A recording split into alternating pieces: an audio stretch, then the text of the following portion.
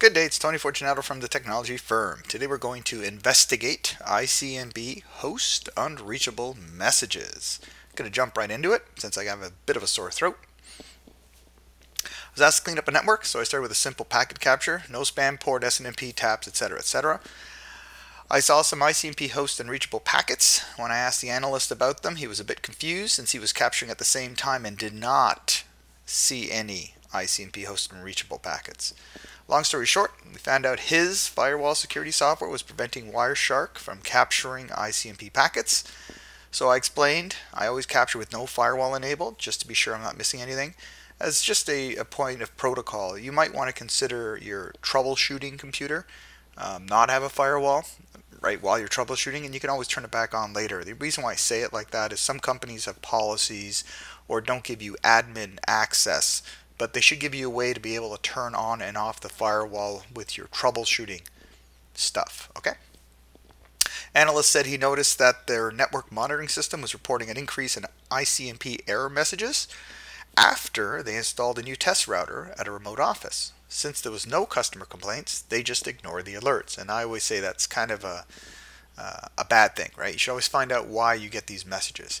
Fortunately, I was able to reproduce the issue in the lab. So in the following slides, I'll walk you through what the ICMP host unreachable is, the methodology I used, and how we resolved the issue.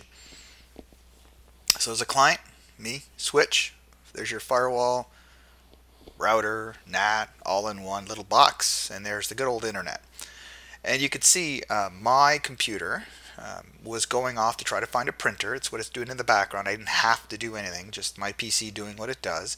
And it sends this SNMP packet. A lot of people don't know that. Your network printers, by default, will use SNMP to check statuses and whatnot. So that's me trying to find my printer. It's not going to find it, right? That 192.168.1 address is not on this network at all. So the router is configured with a default route. So if it's not here, then go here to the internet, and that's what it does. This guy, 10.99.92.228, is the internet provider, the internet, the ISP. The ISP's box comes back and says, hey, destination unreachable, host unreachable, what are you doing, right? So the goal would be to eliminate these error messages, because this is what that management box is probably seeing. And 192.168.0.0 is a private addressing range and shouldn't be routed to the internet at all, right? So that's kind of the point of it all. And for the people who don't know, there are three ranges, class A, B, and C addresses that are non-routable, right? You got the 10 address, the 172, you've got 192 address as well. And you can find all those details anywhere on the internet, but they're called non-routable private IP addresses.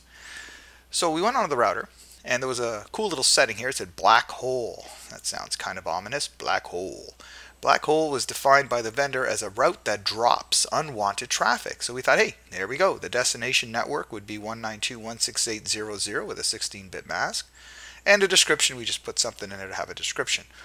Well, interestingly enough, now the host unreachable from the ISP goes away, but now we can see the router, 10.44.10.1, saying destination unreachable, network unreachable. So the host became a network unreachable message now as well. So we kind of moved the problem, the reporting problem, from the external side to the internal side. So if you want to look at it some positive way, then yeah, we were kind of fixing the problem. Then we tried routing all 192.168.0.0 to something called the loopback address. Depending on your vendor, you could get away with this, where you just flip it internally and it just dies and goes away. So make sure you check your vendor stuff and see if it's possible and it's not going to cause a problem, right? And the router complained that's not possible. You can't do loopback stuff. So we thought, nah, well, there goes that. Then we saw a destination interface of its internal switch, right? Even though it's a router, it's also like kind of a little switch, and it had this interface called switch, and we thought, oh, that might do it. So now the original ICMP network unreachable message that we just saw is now again a host unreachable message, but it's still from the router. So we're kind of keeping it at least in our network, right? So it's important for you to test this stuff out. And a little tip on that other slide that I missed was, how do you filter this stuff out? Because you can see it's packet 6 and 18. Well, see that original message, the SNMP one? if you go into the IP header, there's something called an identifier, and you filter on that, and it will actually find the corresponding ICMP packet. If you have the ICMP packet, go within the ICMP header, find the IP header of the originating packet, and filter on its IP identifier, and that would do that as well. And this only works with IP version 4, by the way, okay? So now we thought, okay, now what are we going to try? Well, let's route back to an external switch. So we have a switch literally there, and I thought, let's pick on him. We'll fire off the ICMP error messages to him.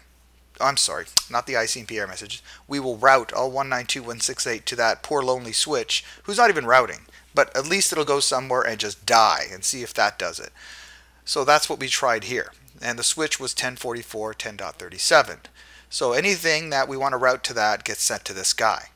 And it looks like it worked. So now when I send out this request, I don't see the ICMP error message. Everybody reading this or looking at this right now will say, whoa, you didn't fix anything. You just moved the problem. Well, hold on a second. This was a last-ditch effort, right? It's a band-aid solution. The proper solution would be not to use a default route for private IP subnets, right? Or filter out 192.168.0.0 from the internal interface. Fortunately, ran out of time to test the router filtering firewall options. We just literally ran out of time.